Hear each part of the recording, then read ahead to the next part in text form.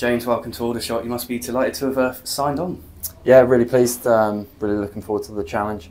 Obviously a new one for me, playing in the National League, and really excited to see where we can go this season. You've had a brilliant career so far with over, I think it's 600 over 600 appearances in the Football League. But how would you describe your game yourself?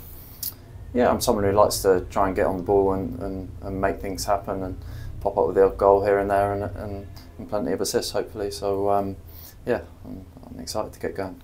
And talk us through a bit about your career. Obviously you've played at Championship level over 200 times, you've had over 300 appearances in League One as well. So, you know, it's been a long one so far and a very successful one, but how's that been?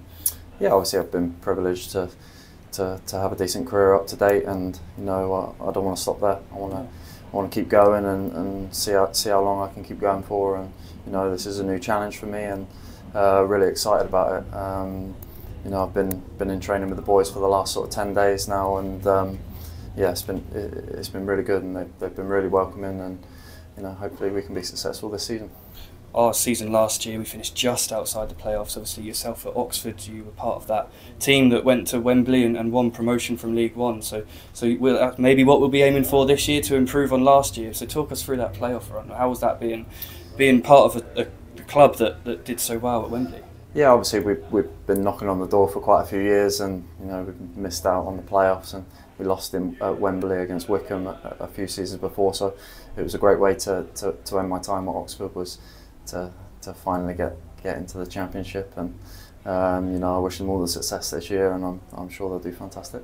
You come in as the more senior side of the dressing room. It's a dressing room that's a bit younger this year, isn't it? So is that something you're looking to do, to pass on a bit of your wisdom and experience onto them? Yeah, obviously I can relay some of my experience to the boys, and you know, it's quite a young group in there. There's a couple of us senior players that will be doing that throughout the season, and yeah, obviously all the wisdom that we've got, we can pass on hopefully. And well, you played your first minutes today. How was that? Yeah, it was nice to blow some cobwebs out. Sort of getting used to where you are on the pitch again.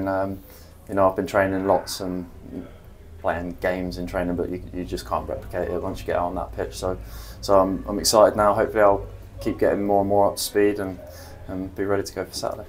It's obviously early days for you, but yes, as you say, it's just a week away now. Are you excited for the first game of the season? Yeah, definitely. I think everyone is. You know, it's always a long wait, isn't it? 6 to 8 weeks with no competitive football. So yeah, hopefully all the fans come out in their numbers and we get a positive result.